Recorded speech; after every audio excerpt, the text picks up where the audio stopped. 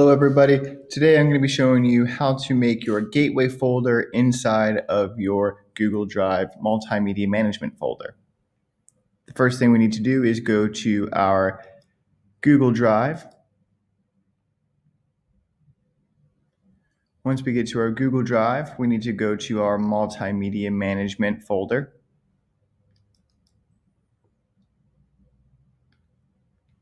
Once we are inside of our multimedia management folder, we see our inspiration folder. We're going to add a new folder next to it, and we're going to call this Gateway. Now you can either right click on your keyboard and go to new folder, or you could go down up to where it says new and click folder. And once again, we're going to call this Gateway, and then we're going to hit create.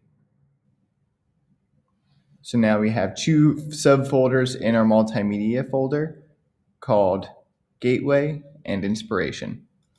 Once we have our Gateway folder, what you're going to do is take a screen capture of your two folders for me, something like this, and you'll submit this screen capture to Schoology.